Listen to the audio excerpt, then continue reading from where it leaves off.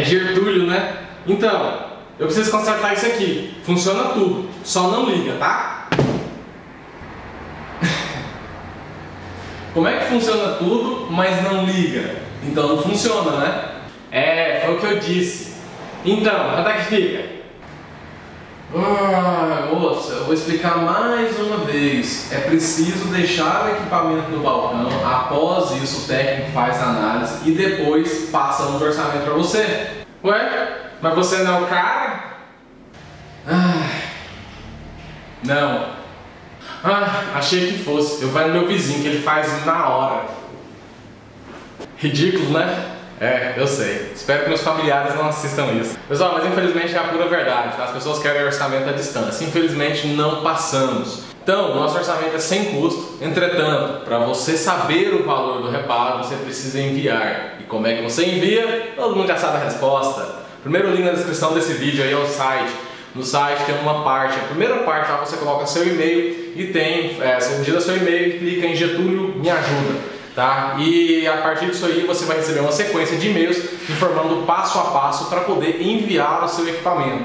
Também temos cursos, entretanto os cursos têm momentos exatos, tá? Que eu lanço, não é sempre, não está sempre disponível. Mas entra no site também, tem uma partezinha lá de cursos, onde mostra exatamente lá os cursos que a gente está praticando hoje, os cursos que a gente está disponibilizando hoje. Além disso, no site também tem algumas respostas prontas de perguntas como essa, por exemplo, perguntas como, por exemplo, o que vocês consertam? Tem respondido no site. Entra lá embaixo, tem um FAQ, onde a maioria das perguntas que eu posso responder estão lá. E último recado muito importante, se você não é inscrito no canal, se inscreve, tá? E se você é inscrito, confere se você continua inscrito e também ative o sininho. Deixa o like aí e agora sim vamos pro vídeo. Vou fazer mais um vídeo de bomba. Já é uma bomba naturalmente, tá? E um amigo da onça aí, desse dono, um amigo do dono dessa placa aqui, um amigão da onça, acabou detonando mais ainda o equipamento, tá? Bom, tô falando dessa placa mãe, não sei se vai dar certo, é o nome dela, tá? Placa mãe não sei se vai dar certo. Uma Aorus GA-AX370-Gaming K5. Tem outra ali que é quase igual a essa também, que usa também o famoso e problemático IT8792E, tá? Que é essa bombinha aqui, IT8792E. Muito cuidado com essa peça, tá? Muito cuidado com esse componente, com placas que tem esse componente. Ainda estamos tendo problema em relação a isso e ainda não temos peça para comprar. Não tem no Ali, não tem no Alibaba, não tem Alibaba, enfim, não tem no eBay. Não tem. Já gravei isso aqui há, sei lá, quase um ano atrás. Não chega a tanto, né? Mas uns 8, 9 meses atrás, que ainda tem problemas em relação a essa placa. E ainda continuamos com problema em relação a essa placa, tá? Porque não tem peça e normalmente os problemas estão relacionados a esse T8792E. Eu espero que um dia a Gigabyte consiga assumir, né, esse problema e dar um recall, ou sei lá, pelo menos liberar essa peça, tá? Infelizmente. Essa placa aqui, o cliente mandou com a cartinha,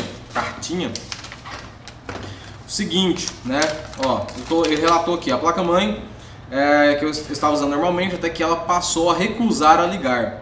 Depois de uns testes, notei que era a BIOS primária, então passei a ligar a BIOS pela BIOS secundária. Eu nem sabia que tinha como fazer isso, tá? Eu nem sabia, de verdade, não sabia que tinha como fazer isso com as BIOS aqui, porque quando chega aqui pra gente, tem BIOS primária e secundária, eu já inverto, né? Ou então eu regravo as duas e coloco, mas ligar tendo a BIOS primária, ligar com a secundária eu não sabia. Ele até falou aqui, ele falou que secundária segurando os botões Power e Reset ao mesmo tempo, na hora de ligar o computador. Assim iniciava normalmente por um bom tempo, até que então parou de iniciar. Então, aí vem outro problema, né? Passei a placa-mãe para um amigo para poder tentar arrumar para mim. E ele tentou regravar a BIOS e não teve êxito. Não só não teve êxito, como também danificou a placa do cliente, tá? Então, onde possivelmente há um problema, mesmo que não tivesse conserto, mas aí só depois de um técnico analisar e dizer isso, né?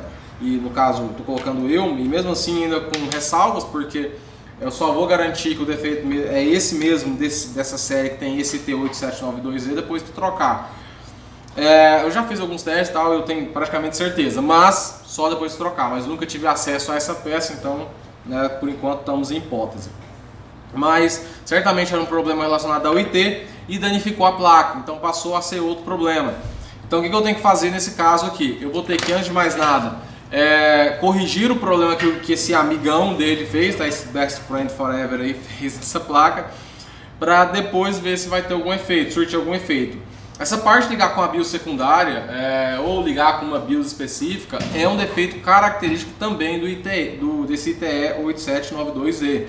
Então, funcionou, eu já tive caso que eu gravei vídeo até que funcionava, que trouxe pra gente o equipamento, aí depois que eu atualizei a BIOS aqui parou de funcionar. A sorte que eu tinha um backup, eu voltei a BIOS, deu certo, mas mesmo assim não funcionava tudo, dava N outros problemas e estava na garantia. Enfim, eu gravei um vídeo sobre isso aí, tá? Sobre uma placa semelhante. Deixa eu mostrar a plaquinha aqui. Olha aqui, né? O IT8792E, bomba.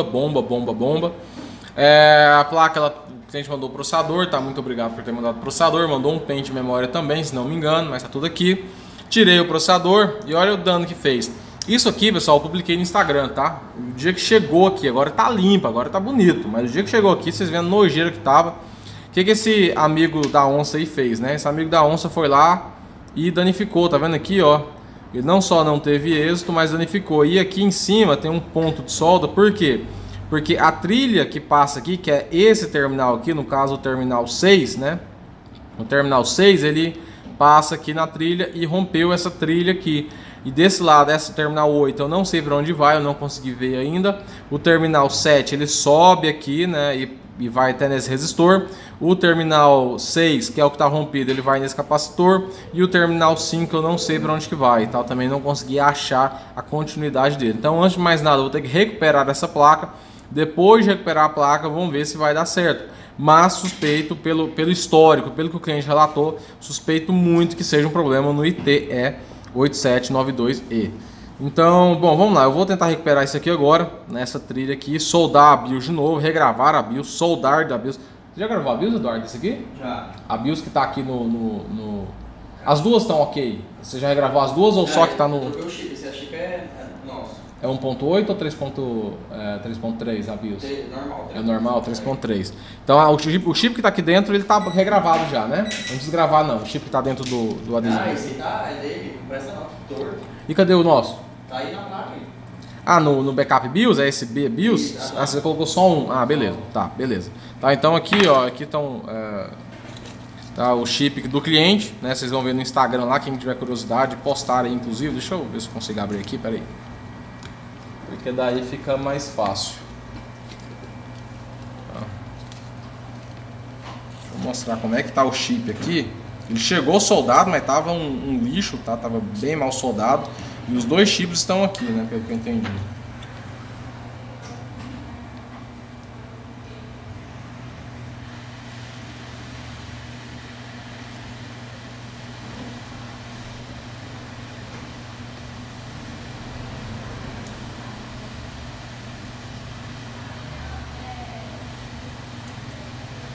Esse aqui é um chip, né? O outro aqui.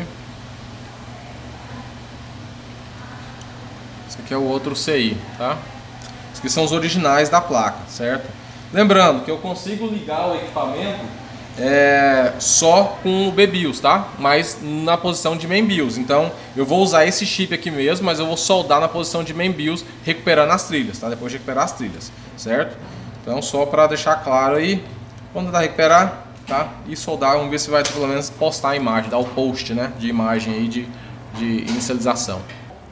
Deu certo, né? Deu certo.